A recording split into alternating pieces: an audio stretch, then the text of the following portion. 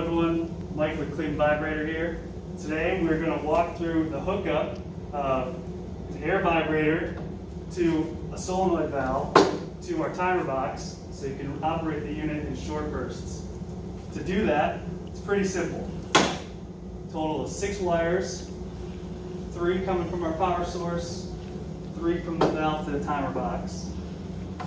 Once we run air to the vibrator, it should be pretty easy. First, after everything's hooked up, you'll want to make sure your regulator is set to about 60 psi. Once that's set, we can turn this on and see what happens. Air's on, regulated to 62 psi right now. Power coming to the box. Turn the timer on.